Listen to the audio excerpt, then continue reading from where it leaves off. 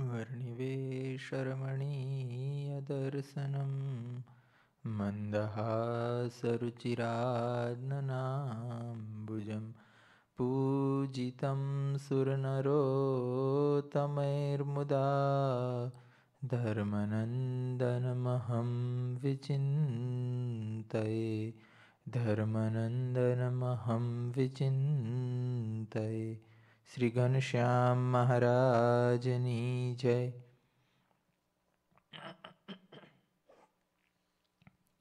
Almighty Supreme Lord, our beloved Ghanshyam Maharaj, Pathmaker to our liberation, Pujyapat Guruji and all of you devotees, Jai Swaminarayan. Bhagwan Swaminarayan, in the year of 1820, in the early December, Bhagwan was sitting in Surakachar's darbar in Loya, and in front of him there were many santos and devotees. They were gathered in an assembly, and Bhagwan Swaminarayan himself described the different stories of his own disciples, so that by comparison one's life with the other devotees who are greater than ours, we can understand that this is what I have to do to please Maharaj. And that is why Bhagwan himself recited the stories from the life of his own devotees. And one after one, today Maharaj is going to describe the stories of the devotees by the name of Ladhiba and Mataji of Puj. There were many thousands and many hundreds of female devotees at the time of Bhagwan Swaminarayan when he was manifested on this earth. At that time, many female devotees who worship Bhagwan Swaminarayan singularly, and many female devotees they renounce her family life, family relation, and after renouncing wealth, property, houses, even palaces, and they engage themselves in the worshipping of Bhagwan Swaminarayan. So when we consider the other religion in the world, such kind of stories from the life of some female devotees, we can hardly get such stories from the other religion. Only like two or three, but not more than that. But in our Swaminarayan Sampradaya, it is only because of Maharaj is Sarvopari, Maharaj is supreme, and that is why there are several hundreds of devotees, female devotees, who renounce their family life and engage themselves totally into worshipping Bhagwan. So, in such thousands of devotees, Bhagwan was narrating the stories of the Ladhiba of Bhuj. Ladhiba of Bhuj was a disciple of Ramanand Swami. She was Brahmin by caste and became a widow at a young age. During the time, Brahmin widows had to live by very strict rules. They had to wear dark and thick clothes with no jewelry, no any ornaments, nothing. They also had to cover their faces at all times and could not attend any festivals. So Ladhiba was not direct disciple of Bhagwan Swaminarayan, but before Bhagwan Swaminarayan came in our fellowship, and at the time when Ramanand Swami was the head of this fellowship, at that time Ladhiba was the devotee of Ramanand Swami. And that was before 250 years. That was the days. Those days were very strict, and even people themselves also strictly follow the rules and regulations prescribed in the scriptures, as well as decided by the society or community. And that is why Ladhibai was born in Brahmin family, but unfortunately, even though she was very young, still her husband, he was died, and that is why Ladhibai became a widow at very young age. And according to the rules of the society, she had to wear very thick and dark clothes and no ornament, no jewelry, and have to live very simple life, not to attend any festival or any events, and had to stay in a house. More than that, she had to cover her face throughout the day. So in this way, that was the rules at that time for the widows decided by the society. And after Ramanand Swami's disappear from this world, as Ramanand Swami commanded all of his devotees that whoever believe in me, they all have to listen my words. They have to consider they have to consider my words as my personified form. And that is why Ramanand Swami gave command to all of his devotees that now from today, Nilkantha or we can say Bhagwan Swaminarayan, he was the Bhagwan and he was the head of our sampradaya. So you all my devotees have to support him. You have to follow his each and every command, because he is even greater than me. Even he is greater than the form of Bhagwan to whom I worship. So in this way, Ramanand Swami guided all of his devotees towards Bhagwan Swaminarayan. And that is why Ladhiba also became a disciple of Bhagwan Swaminarayan after Ramanand Swami's disappearance. And as she became a devotee of Bhagwan Swaminarayan after that, according to Ramanand Swami's words, she had developed or cultivate unflinching faith in the form of Bhagwan Swaminarayan, that there is no God besides this Maharaj. And that is why she always remained ready to follow each and every command prescribed by Bhagwan Swaminarayan. At once, Shriji Maharaj asked her if she would follow his orders. She replied, "Nothing is impossible for me to do to please you, my lord. You can command me to do anything, and I would not hesitate for even a moment." To test her determination, Maharaj said, "Put on fancy, rich clothing, wear gold jewelry, and then take two clay pots and bring water from the well." When Sriji Maharaj came to Bhuj once for traveling and for giving pleasure to all of the devotees, at that time once Maharaj asked Ladhibai that how much faith you have for me. Then Ladhibai said, "Whatever you give me command, I can do immediately without any kind of hesitation." Then Maharaj said, "Okay, I have one agnya for you. I become very thirsty, so please give me water." Then Ladhibai gave him a glass of water, but Maharaj said, uh, this is not actually I want the water. I want water from the well, and only I'll drink water only if you go there to the well and not wearing these thick and dark clothes, but only after wearing very fancy and fine clothes and even uh, decorating yourself with the various ornaments, golden jewelry, and after that, if you go there with the pot and fetch water from the well, and after that, if you will give me the glass of water, then I'll drink it. Then Ladhibai said, "It's okay, Maharaj, that's the simple thing for me." Then, even though there was the very strict rules, and the people of the village or people of the surrounding area, they were very well aware about Ladhibai was a widow. She was So she had to wear very thick and dark clothes, no jewelry, no ornaments. And still Ladhibai, without hesitating or without thinking for the others, She only wanted to please Maharaj, and that is why she decided to change her clothes,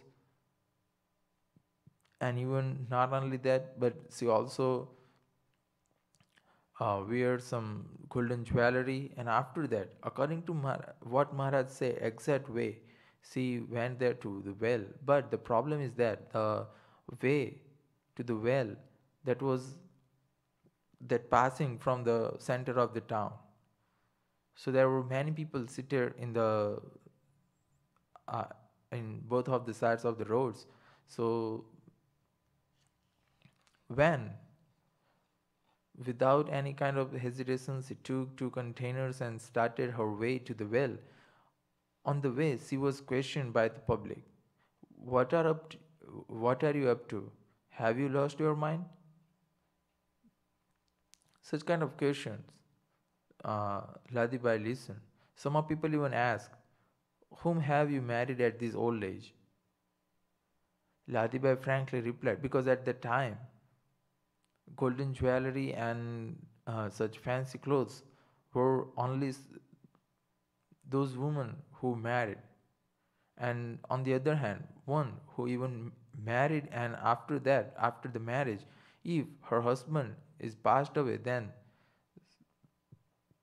such kind of women, they have to they were not allowed to wear such kind of clothes and ornaments. And that is why the people ask that, whom have you married at this old age? Ladhibai frankly replied, in this universe I have taken innumerable births. I have married many times, but I still have not found an immortal husband.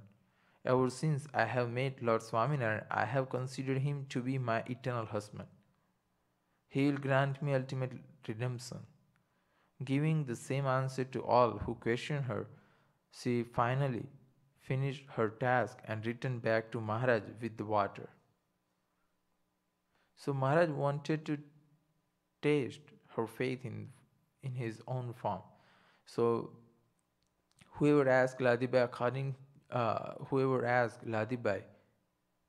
various questions, but to all, Ladibai gave the same reply, that I have married Bhagwan Swaminarayan as my eternal husband. Otherwise, the person on this earth, they were all mortal. But Bhagwan is immortal, and that is why I selected Bhagwan as my eternal husband. In this way, she replied everyone. And finally, when she came back to her residence and she gave a glass of water to Maharaj, Maharaj became extremely pleased upon her. Maharaj asked her if anyone had made remarks along the way. She explained what had happened to Maharaj. Shriji Maharaj became very pleased with her behavior and saw her with blessings. So when Maharaj asked her that, is there anything happen in the way? Then Ladibai replied, yes Maharaj. Many people ask me that, whom have you married at this old age? But I have no fear of anyone, and that is why I boldly said that I have married, I selected Bhagwan as my eternal husband. And by giving this reply, I came back with the water. So, after listening even this reply and drinking the water, not only by the drinking water, but even Maharaj tested her faith in his form, and she passed Maharaj examination, and that is why Maharaj became extremely pleased upon her. So one can earn immense blessing by Bhagwan by following the commands of Bhagwan or his son. And one should not hesitate in obeying Bhagwan's command. Because if we follow Bhagwan's command, then he would become extremely pleased upon us. And if Bhagwan become pleased upon us, then we will enjoy his real form, his real glory, and his real greatness. And by understanding Bhagwan's greatness, we we will enjoy Bhagwan's bliss, like that of the bliss in the Akshardham. So this is what Bhagwan Swaminarayan himself narrated in the assembly in Loya Ladhibai story, that she even renounced public ridicule, as Bhagwan mentioned in the Vachanamrit. Third, as he described the definition of a person who has faith in the form of Bhagwan. And after that, Bhagwan also narrated the stories of Mataji. Who was Mataji?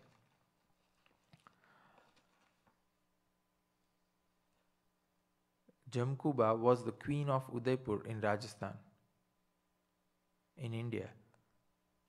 Once from her palace, as she was the queen, so even today the Udaipur palace was situated in Rajasthan, and that was there was there were very few palaces in India right now situated, and even one of the biggest palace in India, that was the Udaipur palace, and in that palace even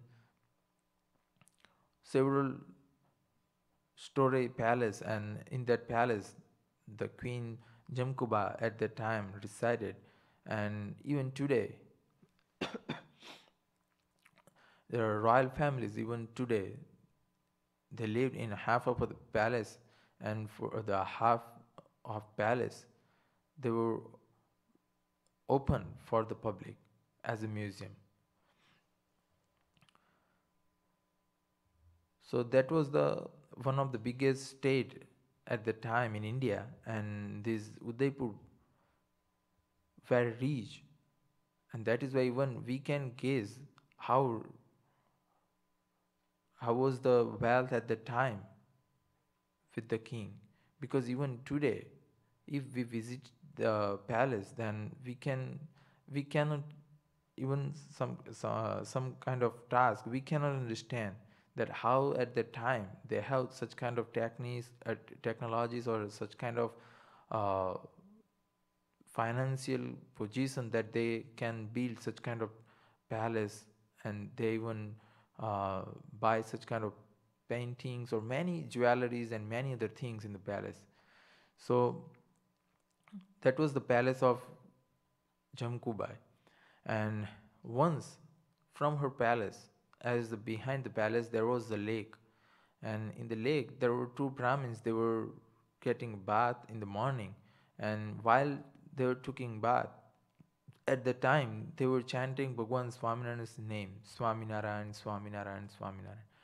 And this Swaminarayan Mahamantra listened by Jamkuba in the palace. So whenever she heard the voice Swaminarayan, then by merely listening these words Swaminarayan, she experienced some divinity.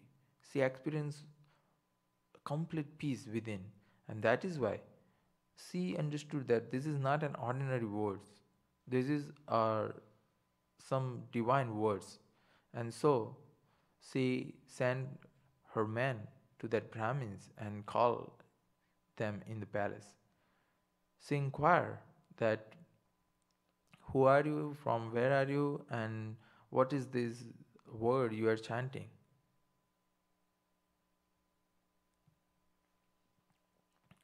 When the queen asked them who they were, where they came from, and what were they chanting, they replied they came from Gujarat and were chanting the Swaminarayan Mahamantra. So when the queen Jamkuba she inquired about the Brahmins replied that they were from Gujarat, and there was Bhagwan Swaminarayan, who is the supreme God and manifested right now as a human being, and he was situated in Gadada in southern part of Gujarat, and this is his Mahamantra Swaminarayan. So we are chanting his Mahamantra while doing all activities, while walking, while eating, while taking bath, or while sitting.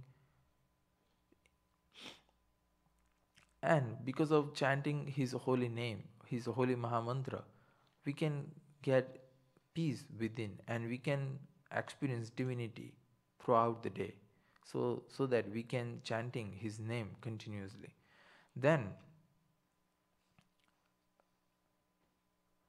the queen desired to know much more about Bhagwan Swaminarayan. So the devotees, the Brahmins, they were ready to explain everything about Bhagwan.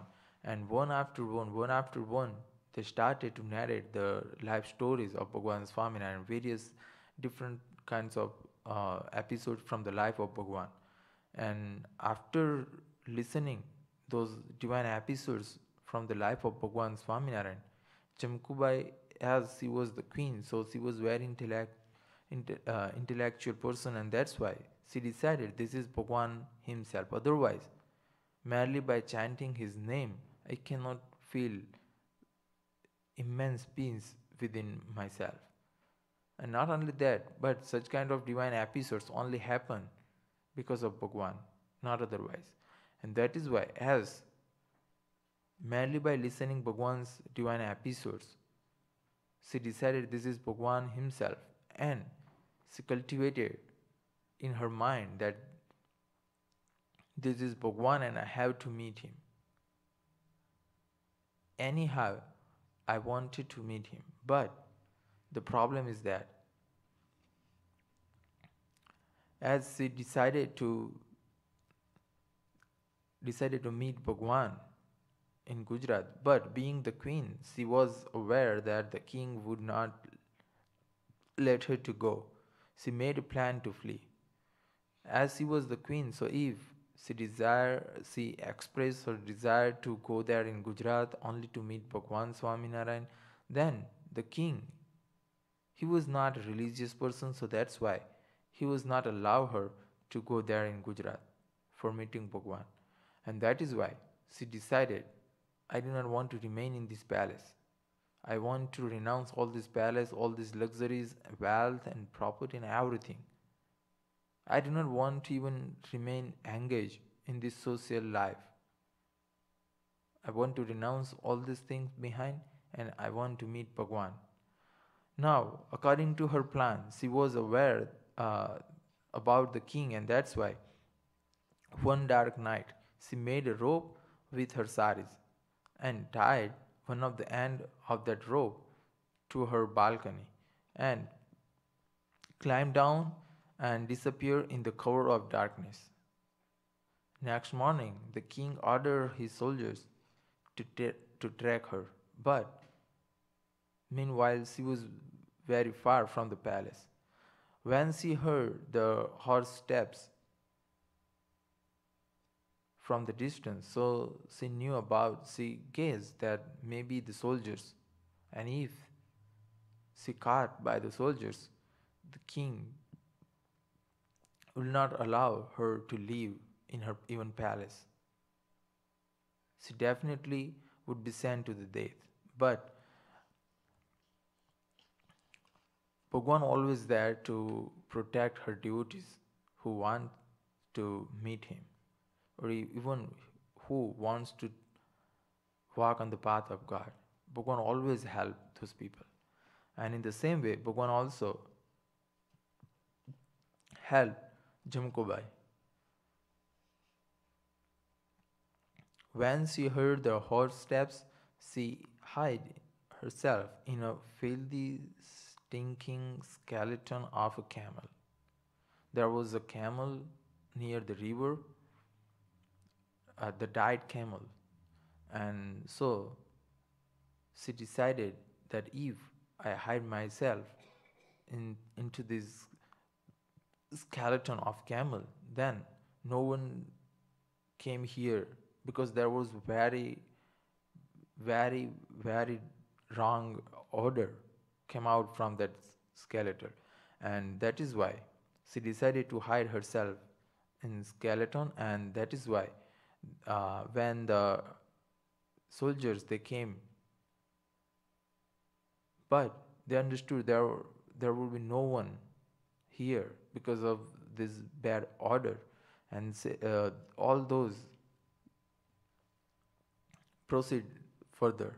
And that is why after the soldiers they gave away, but still she had to stay there for some times because the soldiers they have the search mission, and that is why they might come after 1 hour or 2 hours or maybe at night or maybe at any time. So that is why she remained there for 3 days and 3 nights in this skeleton of a camel, which has very bad odor.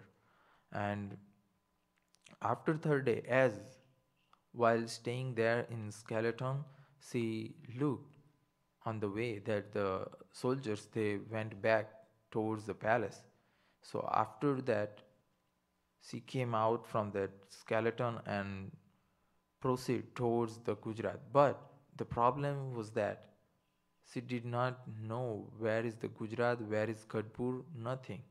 And that is why first she took a bath in the river, and after that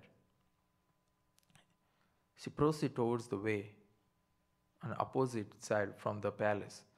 Now, after some distance, she passed and she met a Brahmin who agreed to help her.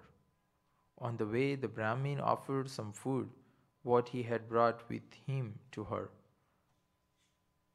That Brahmin, he was no one but Bhagwan himself, took a form of Brahmin and helped Jamkubai. And as that Brahmin offered some food to Jamkuba, then Jamkuba said, "No, I do not want to take anything because I have decided first I get darshan of Bhagwan in Gadda, after that I'll take some food or water." Then the Brahmin explained that in our scriptures it is written that one who has darshan of such a pious Brahmin, then one should understand I have darshan of Bhagwan. And even you do not believe that, then it is written in the scriptures that one should follow one's elder's agnya or elderly Brahmin's agnya. So if you follow these rules, then that's good for you. Then that was the Bhagwan himself. So Bhagwan is able to give give his own idea to the others, and that is why uh, Jamkubai became ready to eat, and Bhagwan gave her some food and water. And after that, because of the long journey, she was tired and fell asleep soon. Early morning, when she woke up, she found herself on the bank of a river where some women were chanting Swaminarayan, Swaminarayan while taking bath. So, and the Brahmin was not there because that was Bhagwan, not a Brahmin. So, Bhagwan, with his divine power, put Jamkubai's body on the river, on the bank of the river Gela in Gadda. So, when in the morning she woke up, she listened again Swaminarayan, Swaminarayan, Swaminarayan, because this time some female devotees they were taking bath in the river and they were chanting Bhagwan's name. So she asked those women that what is this place? I want to meet Bhagwan Swaminarayan. So please guide me towards Bhagwan. Then all those female devotees they were from the disciples of Bhagwan, and that's why they guided Jamkubai that this is Gadda, and here in Darbargarh, in the town, there was Bhagwan Swaminarayan, and you can get his darshan. In this way, all these female devotees they help her to have darshan of Bhagwan. So after getting a bath in the Kela river, she took a bath there and dressed newly and went to the darbar with the woman, where Shree Maharaj was seated, and she got a darshan. And she was delighted very much by having the darshan of her beloved Bhagwan. Much more in Bhagwan Swaminarayan, who praised her immovable faith and devotion. So after getting Bhagwan's darshan, Bhagwan knew all these things, all this incident, and because of his omniscient power. But Bhagwan at that time did not announce in the assembly. So Jamkubai also did not introduced herself as the queen of the Udaipur. And on the other hand, Jamkubai introduced herself as not the queen but an ordinary woman, ordinary female who desired to have darshan of Bhagwan, nothing else. And after that, Bhagwan asked some question to Jamkubai, and Bhagwan listened her wish, and Jamkubai expressed that Maharaj, I want to live with these female devotees here and worship your divine form throughout my life. I do not want to go back to my family. And in this way, Bhagwan, after that, Bhagwan gave her initiation and gave her command to stay there with the female devotees like Jiubai and Ladubai. And Bhagwan gave them command that please appoint her according to whatever seva you have. Then Jiubai and Ladubai, they both appointed Jamkubai for the seva in Gausala, for cleaning the cow dung and everything. After months and more, when Bhagwan again visited that Gausala, and Bhagwan asked, who cleans this stuff? Then someone said, Maharaj, that female devotee who came before a month, and you command us that please send her some seva. Then we have appointed her here in Gausara to cleaning all this cow dung and all the other dirts. Then Bhagwan said, no, this is not a good. She was not an ordinary woman, but she was the queen of the Udaipur state.